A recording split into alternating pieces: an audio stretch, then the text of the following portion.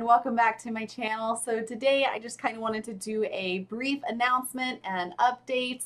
So as we know, Koda Kumi is doing her 20th anniversary tour, My Name Is, right now. And I wanted to kind of talk about this just a little bit. So the tour. I have to say that I am actually pretty proud of Kumi for what she's doing right now. Honestly, I did not expect that she was going to go on through with her tour, and I thought it was just so unfortunate that all the stuff that's going on in the world right now, that it had to happen in her 20th year, because of course I wanted a big massive like shindig with like all sorts of crazy effects and acrobatics and all these other things and whatnot.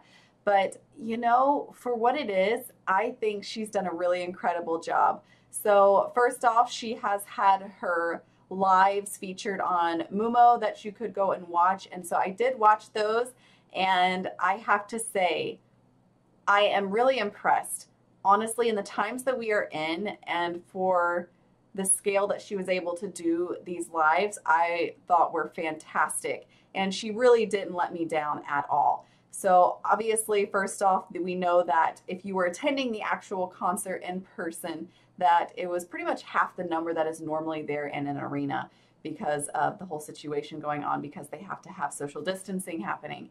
But even with that happening, I mean, she still really brought herself to the stage. And I felt that this, in a sense, because we didn't have all those, you know, effects and everything going on, that it really made it focused on her and who she is as an entertainer.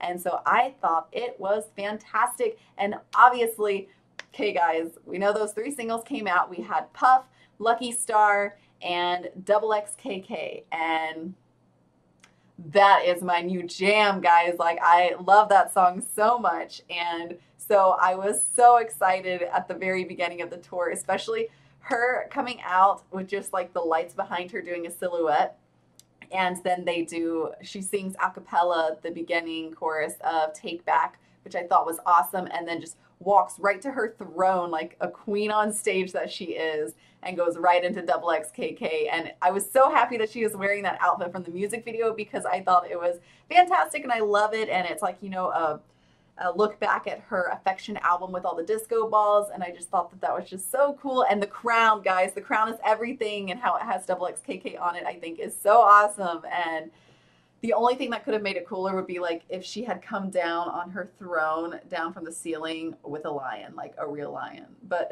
we know that that's not going to happen. I know that there were a lot of complaints about the actual set list, but I have to say I was really pleased with the set list. Like, yes, it didn't necessarily cover like her entire discography, but guys, she has been in this business for 20 years.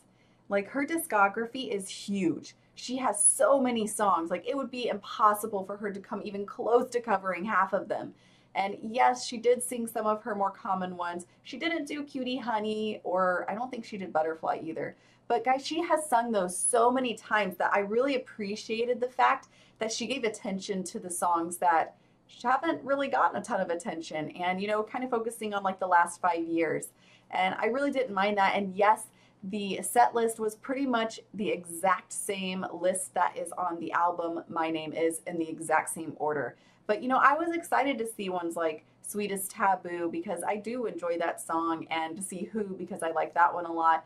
And I was like really surprised and shocked when during the ballad section she sang Through the Sky from her Secret album, because she has only sung that live one time as far as I know, and it was during a premium night live at the Yokohama Arena, I believe it was. It might have been, I don't know, I might have the wrong arena down, but it came as a bonus if you got the Kingdom 3 DVD edition album. It came with that on there, and she sang Through the Sky in that one. So I hadn't heard her sing that song since, and so I was just shocked that she even sang that. Then in another live, she sang 1,000 Words, which I love that song, and so I was super excited about that one.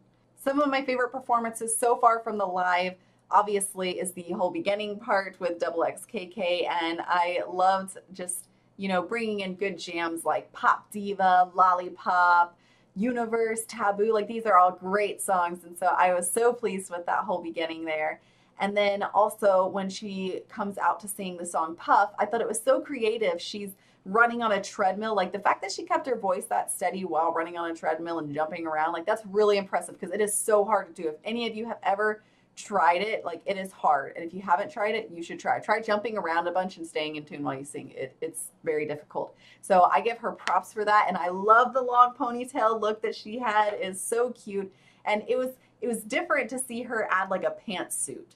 And I have to say, like, I actually really like it. Like it's keeping it like classy and just, but like not doing too much. And you have to keep in mind, because of the times that we're in, I assume there's also rules that they can only have so many staff on hand during an actual concert because of social distancing. And so therefore you can't really do as much as you would like with a stage set. You can't have crazy props and people doing this and that during a show. And so they kept it really simple, but they still had really great effects. And so I liked that they focused on Kumi herself and just the choreography and the dancing. I thought that that was fantastic. And so I also really liked the added effect of Dance in the Rain. Of course, my favorite performance of Dance in the Rain will always be the Walk of My Life tour, when she is up there on that freaking ribbon, you know, swirling around. Like, I just think it is so amazing. But this one is really cool too, and having like the umbrella and just sparks flying down from the ceiling at her. I thought that that was really beautiful, and it's just such a powerful song, and she hit those notes, and I was proud of my girl. But you know, I mean, there were some other songs that you could definitely tell that she was struggling and couldn't hit as high, especially when she sang like Moon Crying, but she also got really emotional in it. And then towards the end, I mean, we have our typical kind of, you know, encore, and she did sing Lucky Star as well. So I was happy to see that she sang all of the new songs. But overall, guys, this tour so far has been really impressive. And so I am excited to see if in December, when she has her final tour dates for this, if she's going to add anything new to it, or if it's going to just be the same thing, which is fine if it is. But, you know, I have to say, too, merchandise-wise, I love the emblem. Like, I love the logo with the lion, and I wish that the t-shirt for the concert, like, I know the back of the t-shirt has it, and I love the back of that, but I wish there was more on the front instead of just this super tiny print of My Name Is. And also, I love the yoga mat, and I wanted it, and I missed it, and I'm really devastated about it. Like, that was what I wanted the most, was that yoga mat, was like everything. But, you know, I did see that there was one on eBay, but, you know, I can't justify spending that much money for a yoga mat. So, you know, I don't know. I probably won't ever get it, but maybe I will. I don't know. We'll see, guys. We'll see.